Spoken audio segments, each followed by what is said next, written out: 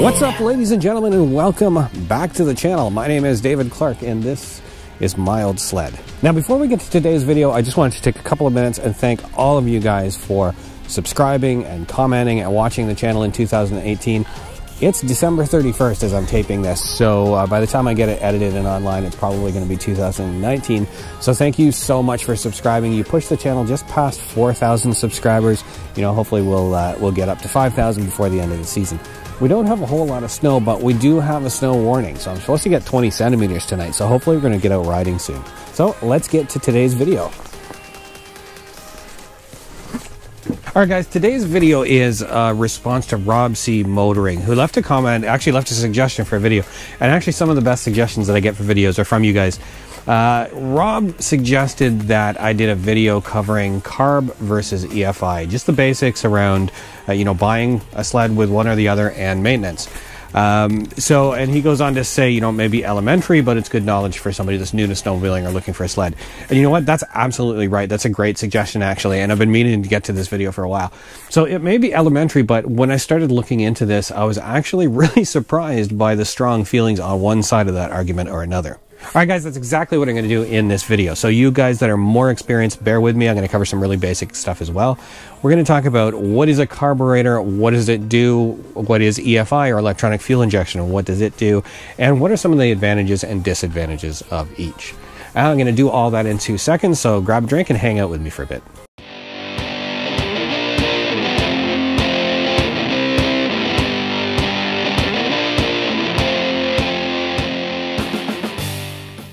Now, I am still waiting to get my newer machine into my buddy's shop and change the track. So if you're waiting for that video, be patient, it's coming. All right, guys, so this video is probably most useful to somebody who is looking to buy a used sled. And when you start looking, you're going to find a lot of sleds in both categories. You're going to find sleds with carbs, and you're going to find electronic fuel injected sleds as well. So luckily, I have one of each. So this 1997 670 has a carburetor. In fact, it has two carburetors. It has two Mikuni carburetors. All right, so I warned you we'd cover some really basic stuff. So let's start off with where your carburetors are. So this is them right here. We've got twin Mikuni carburetors. They're right at the bottom between the crankcase and the bottom of your air box. So it's a really basic mechanical device for mixing fuel and air and delivering it to the cylinder. All right, just give you a quick walkthrough of how they work, and it'll show you just how simple that mechanism actually is. So basically, your fuel pump will deliver fuel into the carburetor. It'll go into a bowl at the bottom of the carburetor. Okay, inside that bowl are a couple of floats. As that fuel level rises, those floats will rise, they press on a little needle valve, and they shut that fuel off. So if you have a chronically flooding snowmobile, for example, that mechanism may be stuck. All right, so basically with fuel in the carburetor, the movement of your piston creates a vacuum that's going to draw air through the carburetor. As that air passes through, fuel gets drawn up through one of two jets. So you have an idle jet and you have a main jet. So the simplicity of the carburetor is its advantage or its strength, right? You've only got a few points of failure. You know, your jets can get blocked, that float and needle and seat assembly can get worn out. You know, might have to replace a gasket between the bowl and the carburetor, but not really a whole lot to do. And if you maintain your sled well, there isn't a whole lot of maintenance to do on them anyway. So you can clean them once in a while if you have a problem, but, you know, really if you put good fresh gas in your machine and you put stabilizer in it during summer storage, if you drain the old gas out of the bowl in the carburetor, there's usually a drain on the bottom.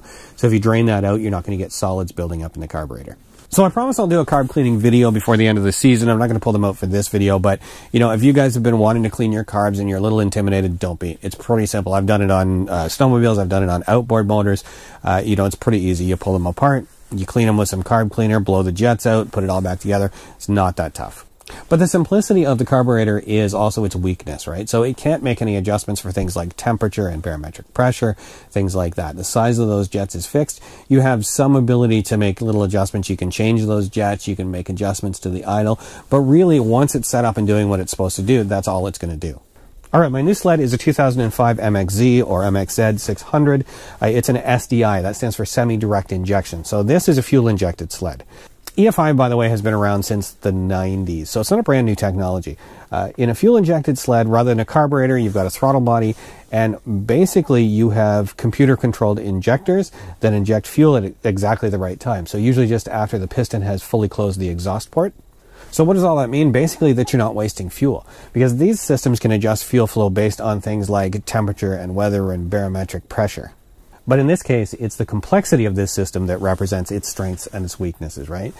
Because it does all that using a ton of technology. So it uses a number of sensors in your engine, like, you know, O2 sensors and throttle position sensors and air intake temperature sensors, things like that, to help the main computer calibrate that fuel delivery. Okay, now on the plus side, that precise fuel delivery results in a number of benefits, right? You've got, better power output. You've got a more consistently operating engine regardless of barometric pressure and temperature. You've got, better emissions, better mileage. So there's a lot of guys that still swear by a carburetor over a fuel-injected system. And if you get a bunch of old guys like me together, you're always going to have somebody that says, oh, they don't make them like they used to. And no, they don't make them like they used to, because they make them a lot better now. Now, there's some misinformation out there, but there's also a lot of really valid opinions on both sides of the fence. So really, overall, which one is better? And it really kind of depends on what it is you're looking at. All right, one of the areas that those differences really show up is with ease of starting. So in that category, if we look at this carbureted sled, older carbureted sleds are going to have chokes or primers on them. So this sled has a primer. Basically, it's a little pump that lets me pump additional fuel in to change that mixture during a cold start. Now, this 2005 Honda Rancher also has a carburetor rather than fuel injection. It has a choke to accomplish the same thing. In this case, I'm changing the airflow into the carburetor rather than adding fuel.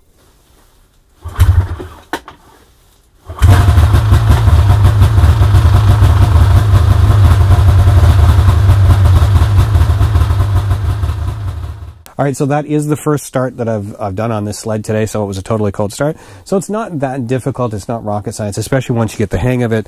The main downfall with a primer, when you're new to them, is flooding them. But once you get the hang of it, it's not that hard. All right, now compare that to this newer sled with EFI. There's no choke and there's no primer to start it. I don't even have a key.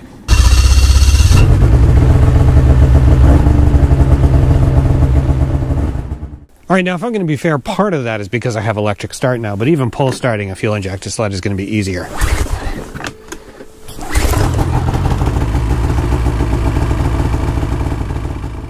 All right, so what about reliability, or how likely is it this machine is going to start and stay running and get you there and back again? And in my opinion, hands down, a fuel-injected engine is a much more reliable engine. Now, I know some people are going to disagree with me, and it's funny. I had a couple of people, actually, that I spoke to when I was putting this video together that said, no, carbs are much more reliable. And I'm not sure that that's true. Now, I'm not discounting your personal experience, right? So if you had, 4 or 5 sleds and you had a couple of them that were fuel-injected and a couple that were carbureted, and the carbs ran better, or if a friend of yours has a fuel-injected sled and he's always breaking down and you're not, that's one thing. But, I mean, if the machines are properly maintained, really a fuel-injected machine should be more reliable. Now, when I'm putting videos together, I'll quite often sort of talk to the expert. So I spoke with the people that know, right? People that do sled after sled after sled. So I talked to a couple of dealerships, snowmobile dealerships. I also went down to a motorsports dealer near me, Sabo Motorsports. So shout out to those guys. Really nice guys, really know their stuff. So they do service some snowmobiles. They're predominantly an ATV dealer. So they do Honda and Suzuki ATVs. But same questions for those guys, right? What do you see more of? And hands down, the fuel-injected machines are more reliable. And it makes a lot of sense, right? Because they're much cleaner burning, much more efficient motors. So you're not going to get, even things like fouling plugs is not going to happen that much when you're burning fuel that much more precisely. So in terms of reliability, which machine am I going to feel more confident in on a long trip? Hands down, the fuel-injected machine. Next category, fuel efficiency or mileage. Which sled is going to go farther on a tank of gas? And, hands down, again, that's the electronic fuel-injected sled. It's going to get far better mileage than an old carburetor sled.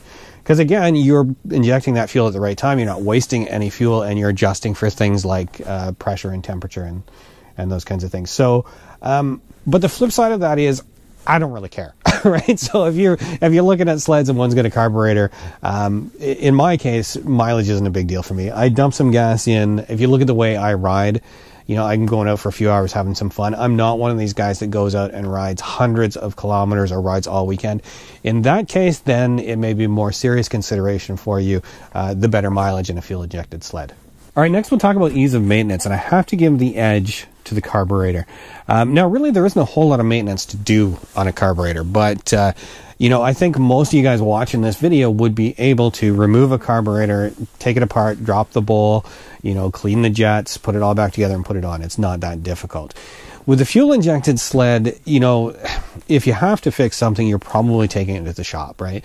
Because if you think of all those components, the sensors and the injectors and the computerized parts, all of the electronics in the sled, there's not a lot of that you can fix yourself or even diagnose yourself. So that's one of the reasons that people really like the carburetor machines, and I can't argue with that. So for ease of maintenance, I give the carburetor the edge. All right, now very similar, we'll say cost of maintenance or cost of repair. And again, I have to give the edge to the carburetor for pretty much the same reasons. They're really simple. There's not a lot in there that you're going to have to replace. And the parts for them are pretty cheap, right? So what are you going to replace? A jet, maybe like needle and seat and a gasket. So those parts are really inexpensive. On the electronic fuel injection, if one of those parts goes, particularly the electronics in them go, then you're looking at a little bit higher bill. So for cost of maintenance, that might be a reason for somebody that's looking for a used sled that doesn't have a very big budget. You might consider a carburetor just in case you have to do any repairs down the road. I think the guys that prefer carburetors over fuel injection, the main argument is going to be something like, well, it's got all of those sensors, it's all those electronics that can break and go wrong, more stuff to fix, cost you more money. And I can't discount that argument because it's a valid point, but at the same time, I can remember, similar discussions around cars, right? So they started bringing out all kinds of features. I mean, even power windows at one time were new, power seats and heated seats and GPS and all these features that, it was the same thing that when those features came out, everybody said, oh, it's just more stuff to break. But now it's just standard features because it's a better way of doing things.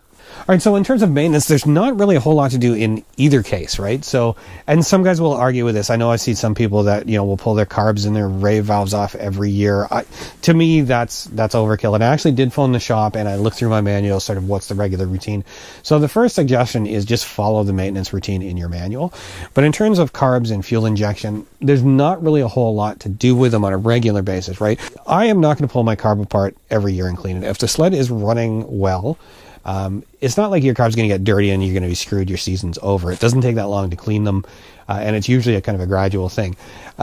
So yeah, if this sled is running good, if it starts to run really rough at idle, then maybe that idle jet needs cleaning, those kinds of things. That's when I'm going to pull it apart and clean it.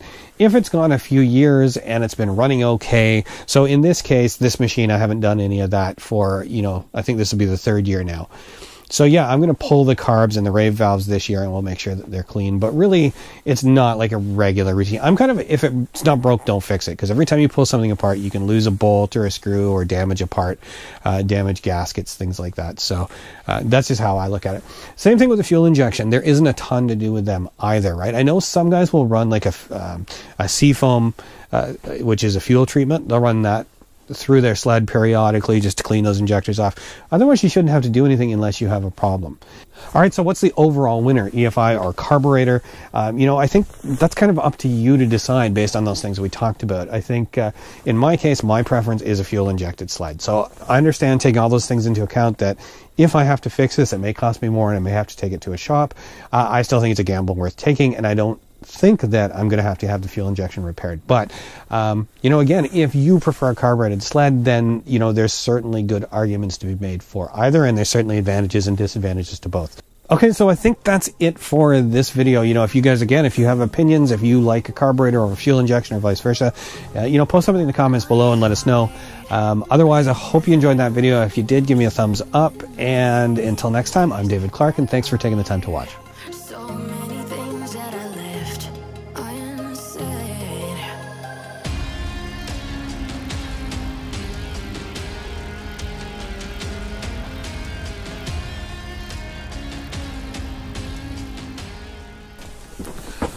One of the weaknesses with a carburetor is the fuel that gets wasted during that combustion. The reason that an electronic fuel it's cold. So that's exactly what I'm going to do in this video. I'm going to cover, real basic stuff. So you got to remember, not everybody. Now my mule.